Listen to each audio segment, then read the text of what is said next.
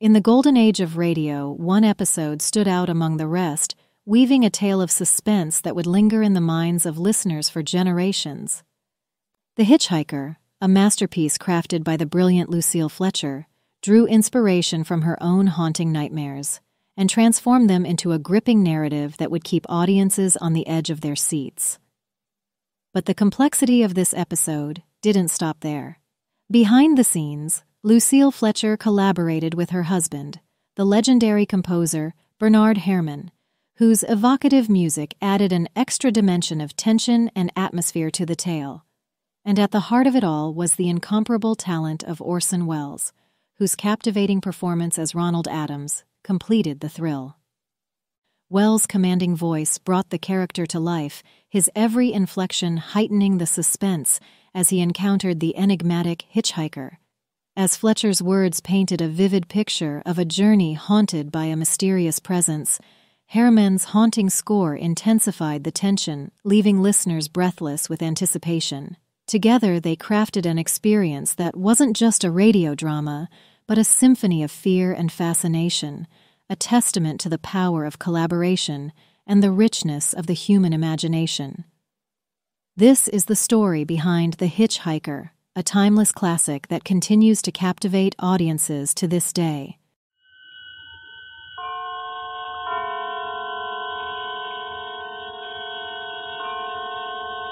The Columbia Network takes pleasure in bringing you Suspense.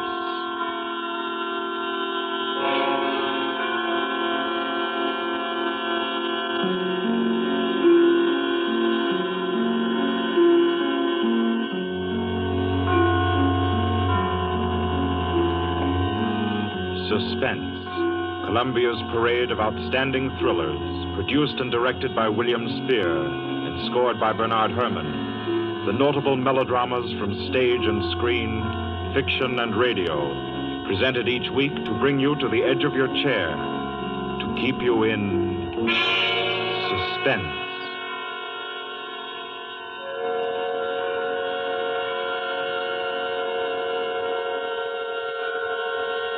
Good evening. This is Orson Welles. I'm very happy I am to be back in the United States and back on the Columbia Network, even for so short a visit as this one. Back with old friends like Johnny Dietz, who is tonight's director, and Bernard Herrmann. The Mercury Theater presented tonight's radio play for the first time last year. We came right out then and hailed it as a classic of the medium. Nobody argued the point. A lot of people asked us to do it again, so it's gratifying to get the chance now and to find a favorite of ours in this distinguished anthology of spook shows. Personally, I've never met anybody who didn't like a good ghost story, but I know a lot of people who think there are a lot of people who don't like a good ghost story. For the benefit of these, at least, I go on record at the outset of this evening's entertainment with the sober assurance that although blood may be curdled on this program, none will be spilt. There's no shooting, knifing, throttling, axing, or poisoning here. No clanking chains, no cobwebs, no bony and or hairy hands appearing from secret panels, or better yet, bedroom curtains. If it's any part of that dear old phosphorescent foolishness that people who don't like ghost stories don't like, then again, I promise you, we haven't got it. Not tonight. What we do have is a thriller. It's half as good as we think it is. You can call it a shocker. It's already been called a real Orson Welles story. Now, frankly, I don't know what this means. I've been on the air directing and acting in my own shows for quite a while now, and I don't suppose I've done more than half a dozen thrillers in all that time. Honestly, I don't think even that many, but it seems I do have a reputation for the uncanny. Quite possibly, a little escapade of mine involving a couple of planets, which shall be nameless, is responsible. Doesn't really matter. Don't think I disapprove of thrillers. I don't. A story doesn't have to appeal to the heart. It can also appeal to the spine. Sometimes you want your heart to be warmed, and sometimes you want your spine to tingle. The tingling, it's to be hoped, will be quite audible as you listen tonight to The Hitch-Hiker. That's the name of our story, The Hitch-Hiker.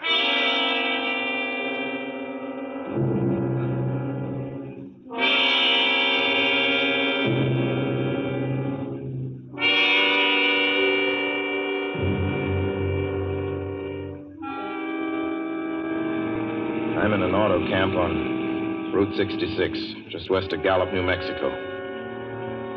If I tell it, perhaps it'll help me. Keep me from going crazy. I gotta tell this quickly. I'm not crazy now. I feel perfectly well, except that I'm running a slight temperature.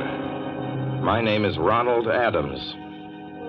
I'm 36 years of age, unmarried, tall, dark, with a black mustache. I drive a 1940 Buick, license number 6Y175189. I was born in Brooklyn. All this I know.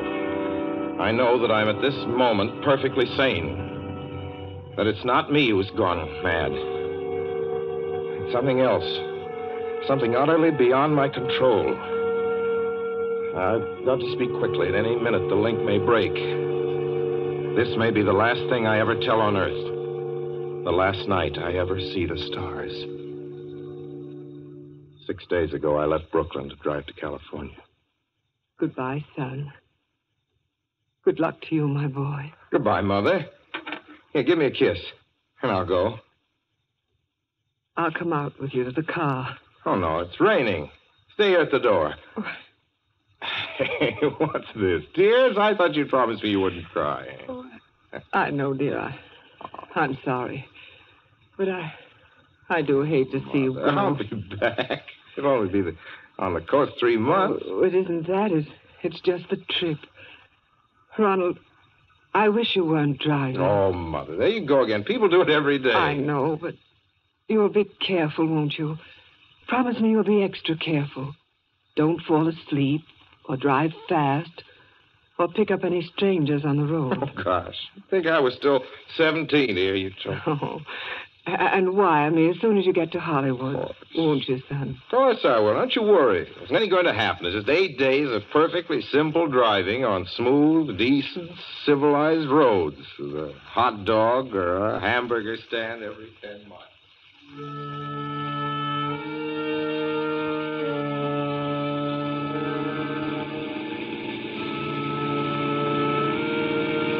I was in fine spirits. The drive ahead of me, even the loneliness, seemed like a lark. I reckoned without him.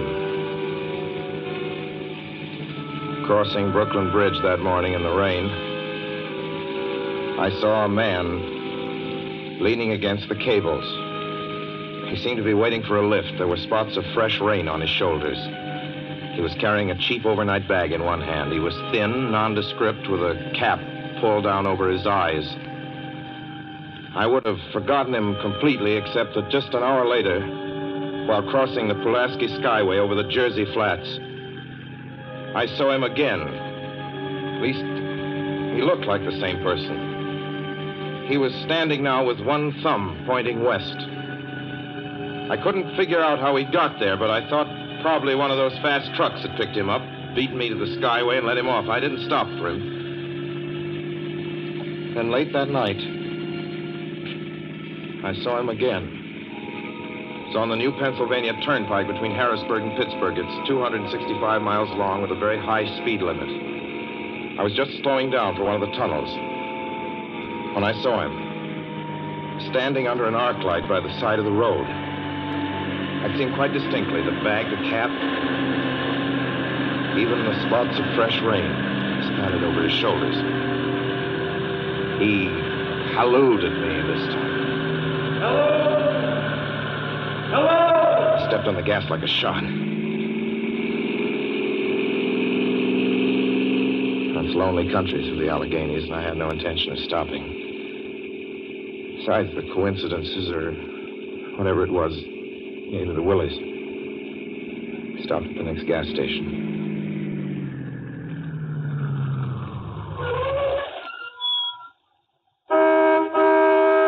Yes, sir. Fill her up. Certainly, sir. Check your oil, sir? No, thanks.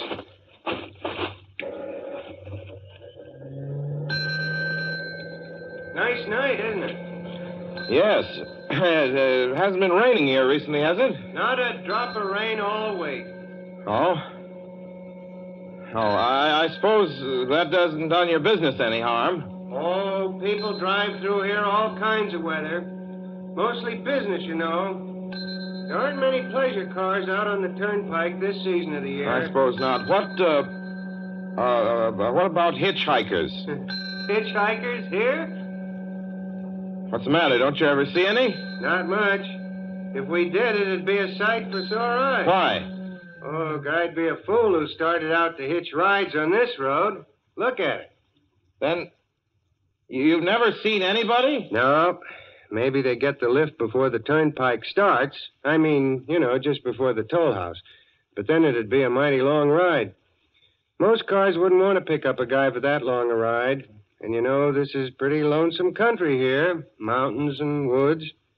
You ain't seen anybody like that, have you? No. Oh, no, not at all. I was just a technical question. I see. Well, that'll be just $1.49 with the tax.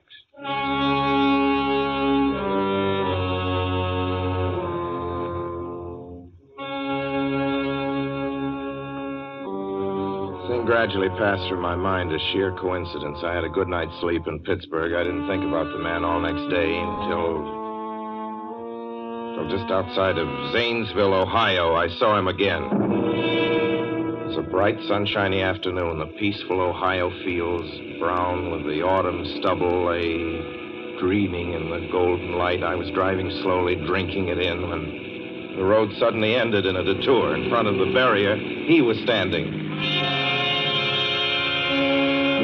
Now, let me explain about his appearance before I go on.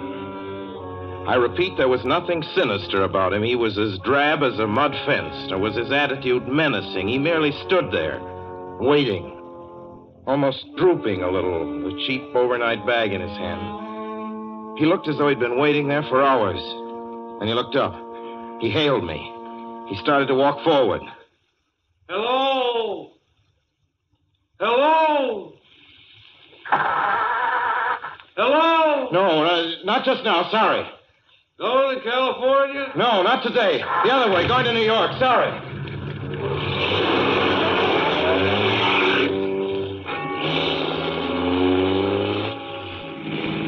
After I got the car back on the road again, I felt like a fool. Yet the thought of picking him up, of having him sit beside me, was somehow unbearable. At the same time, I felt more than ever unspeakably alone.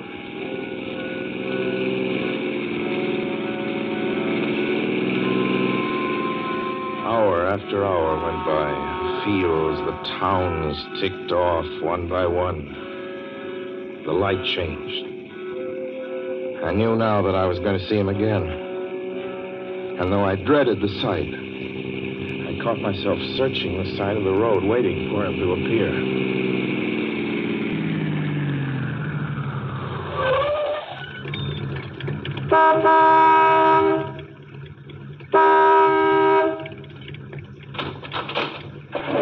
Yeah, what is it? What do you want? Sell sandwiches and pop here, don't you? Yeah, we do in the daytime. But we're closed up now for the I night. know, but I was wondering if you could possibly have a cup of coffee, black coffee, just... No, not this time of night, mister.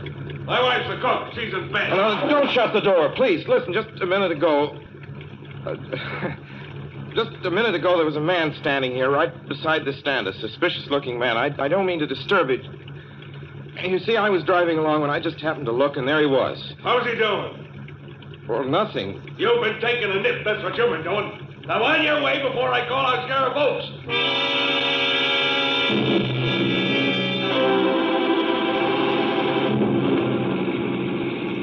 I got into the car again and drove on slowly. I was beginning to hate the car. If I could have found a place to stop, to rest a little. I was in the Ozark Mountains of Missouri now. A few resort places there were closed, only an occasional log cabin, seemingly deserted. That's all that broke the monotony of the wild, wooded landscape. I had seen him at that roadside stand. I knew I'd see him again. Maybe at the next turn of the road. I knew that when I saw him next, I would run him down.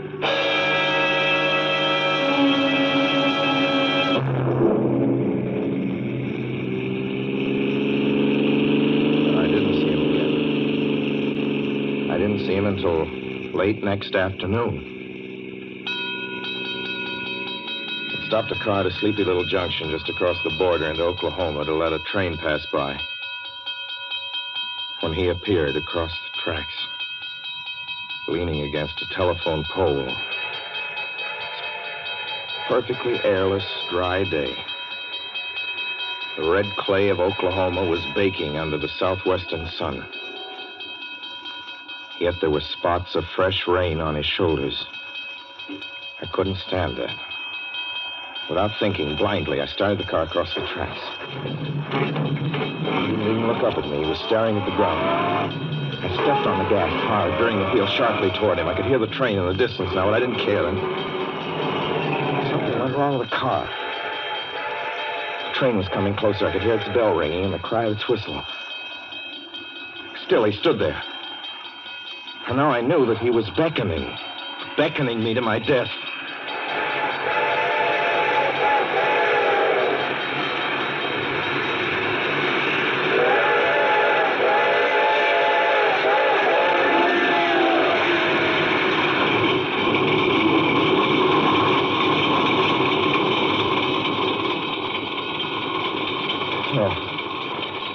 Frustrated him that time.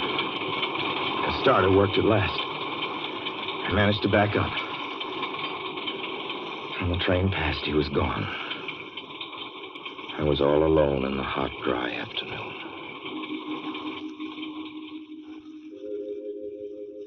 After that, I knew I had to do something. I didn't know who this man was or what he wanted of me. I only knew that from now on, I mustn't let myself alone on the road for 1 minute. Hello there. Like a ride? Well, what do you think? How far are you going?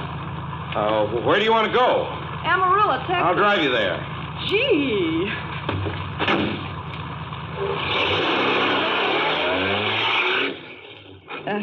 You mind if I take off my shoes? My dogs are killing me. Go right ahead. Oh. Gee, what a break this is. Hitch-hike much? Sure. Only it's tough sometimes in these great open spaces to get the break. I should think it would be, though I'll bet you get a good pickup in a fast car. If you did, you could get places faster than, say, another person in another car, couldn't you? I don't get you. Well, take me, for instance. Suppose I'm driving across the country, say, at a nice, steady clip, about 45 miles an hour. Couldn't a girl like you just standing beside the road waiting for lifts beat me to town? Or any town, provided she got picked up every time in a car doing from 65 to 70 miles an hour? I don't know. What difference does it make? Oh, no difference. It's just a crazy idea I had sitting here in the car. Imagine spending your time in a swell car thinking of things like that. What would you do instead? What would I do? If I was a good-looking fella like yourself, why, I just enjoy myself every minute of the time. I'd sit back and relax. And if I saw a good-looking girl along the side of the road, hey, look out! Did you see him? See who? A man standing beside the barbed wire fence. I didn't see anybody. It wasn't nothing but a bunch of cows and a wire fence. No? What'd you think you was doing? Trying to run into the barbed wire There's a man fence? there, I tell you. A thin gray man with an overnight bag in his hand. And I was trying to run him down. Run him down? You mean kill him? Say you didn't see him back there? You sure? I didn't see a soul. As far as that's concerned... Watch for him the next time and keep watching. Keep your eyes peeled on the road. He'll turn up again. Maybe any minute now. There! Look there!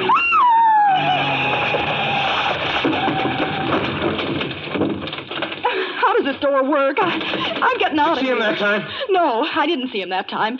And personally, mister, I don't expect never to see him. All I want to do is go on living. I don't see how I will very long, driving with you. Oh, I'm sorry. I don't know what came over me, but please don't go. So if you'll excuse me... You can't go. Listen, how would you like to go to California? I'll drive you to California. Seeing pink elephants all the way? No, thanks. Thanks just the same. Listen, please, just 1 minute, please. You know what I think you need, big boy? Not a girlfriend. Just a good dose of sweet... Please. There. I got it now. No, you can't go. Please, come Leave your back. hands off me. Do you hear? Leave your hands off...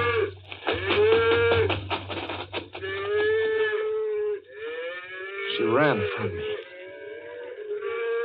As though I were a monster.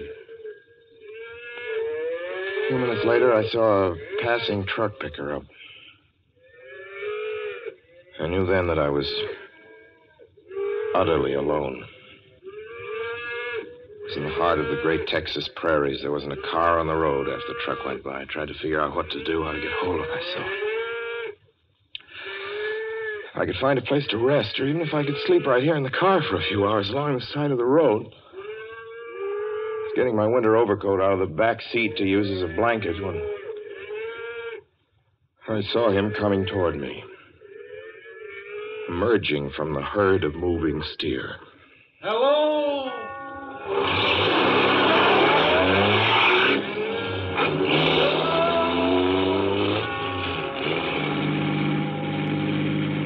Maybe I should have spoken to him then. Fought it out then and there. For now, he began to be everywhere. Wherever I stopped, even for a moment, for gas, for oil, for a drink of pop, a cup of coffee, sandwich, he was there. I saw him standing outside the auto camp in Amarillo that night when I dared to slow down. I was sitting near the drinking fountain of a little camping spot just inside the border of New Mexico. He was waiting for me outside the Navajo reservation where I stopped to check my tires. I saw him in Albuquerque when I bought 20 gallons of gas. I was afraid to stop now. I began to drive faster and faster. I was in lunar landscape now. The great arid mesa country of New Mexico. I drove through it with the indifference of a fly crawling over the face of the moon. Now he didn't even wait for me to stop. Unless I drove at 85 miles an hour over those endless roads, he waited for me at every other mile. I'd see his figure, shadowless, flitting before me, still in its same attitude, over the cold, lifeless ground, flitting over dried-up rivers, over broken stones cast up by old glacial upheavals, flitting in that pure and cloudless air. I was beside myself when I finally reached Gallup, New Mexico this morning. There's an auto camp here. Cold, almost deserted this time of year. I went inside and asked if there was a telephone. I had the feeling that if only I could speak to someone familiar, someone I loved, I could pull myself together.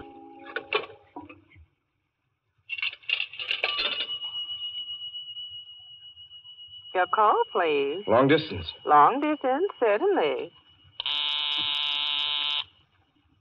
This is long distance. I'd like to put in a call to my home in Brooklyn, New York.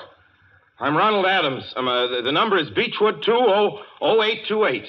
Certainly, I will try to get it for you. Albuquerque. New York for Gallup. New York. Gallup, New Mexico, calling Beechwood 20828. I'd read somewhere that love could banish demons. It's the middle of the morning. I knew Mother'd be home. I pictured her tall and white-haired in her crisp house dress, going about her tasks. Be enough, I thought, just to hear the even calmness of her voice. Will you please deposit $3.85 for the first 3 minutes? When you have deposited $1.50, will you wait until I have collected the money?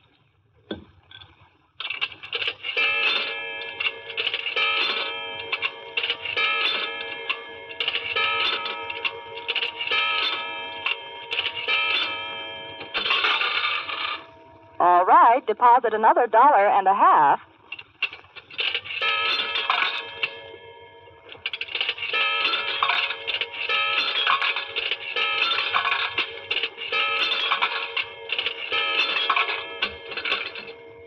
Will you please deposit the remaining 85 cents?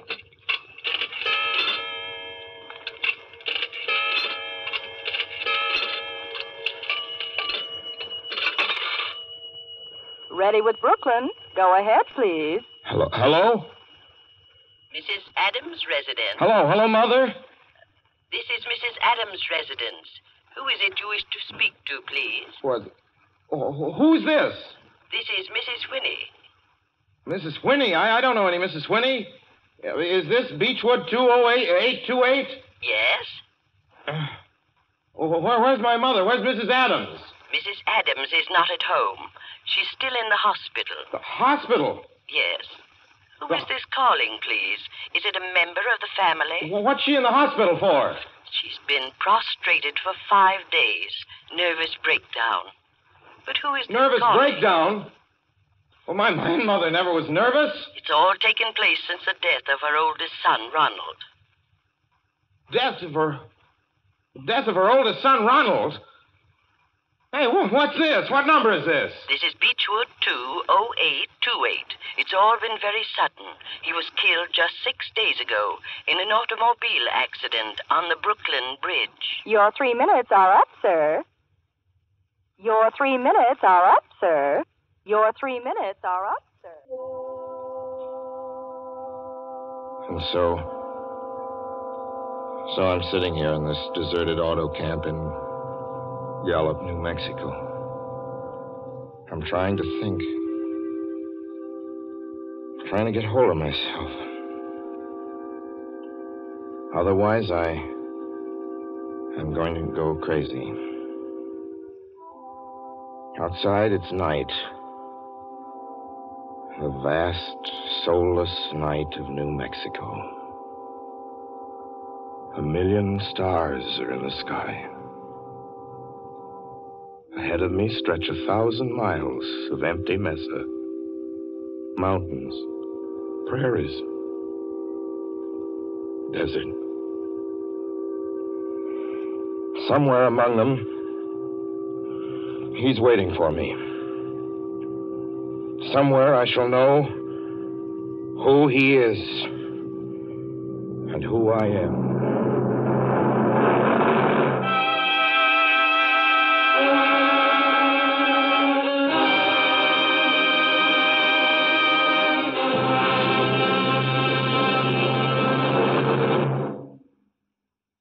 So ends The Hitch-Hiker, and to Orson Welles our considerable thanks for his playing of the title role. Mr. Welles? Help wanted. Men, women, and children. Nature of work, hard, monotonous, back-breaking labor. Hours, 75 a week minimum. Pay, few cents an hour. Added inducement, 2 meals a day, including several ounces of bad bread and a cup of thin soup. Don't delay. Apply at once. How'd you respond to a want ad like that, Mr. and Mrs. American working man and woman? You'd laugh, wouldn't you, and throw the paper in the trash basket. Dismiss the whole advertisement as some kind of a joke, but believe me, it's no joke. It's a simple statement of the working conditions that exist today in Nazi Germany and the conquered countries under Nazi rule. It's also an exact statement of the working conditions that will be imposed on you and every member of your family if the Nazis win this war. You yourself personally can stop them from winning, as you know. You don't have to give up your well-paid job to do it. You needn't have to be a soldier or a sailor or an airman or a nurse or a war worker to ensure American victory. Uncle Sam doesn't ask plain, ordinary, hard-working citizens like you to give him anything. All he does ask very seriously and very urgently is that you loan him 10 cents out of every dollar you make. That's all there is to it. Lend Uncle Sam a dime to win this war, and he'll pay you back with interest when he's won it. The easiest, most convenient way to lend him these dimes is to enroll in the payroll savings plan. Just tell your boss to deduct 10 cents from every dollar he pays you and lend it to Uncle Sam in your name. Sign up for this simple savings plan today, and when victory comes, you'll have war bonds in your pockets instead of Axis bonds on your wrists. Suspense will be heard again 2 weeks from tonight. Next Wednesday night, September 9th, the Columbia Broadcasting System will present over many of these stations at 9:30 p.m. Eastern Wartime an address by W. Averell Harriman, the United States Lend-Lease Administrator in London. Mr. Harriman, as the personal representative of the President of the United States, attended the Moscow conferences between Winston Churchill and Joseph Stalin. Next Wednesday's broadcast will be Mr. Harriman's first public address since his return to this country. Suspense is produced and directed by William Spear. John Dietz was our guest director this evening. Tonight's radio drama was written by Lucille Fletcher. The original score was by Bernard Herrmann.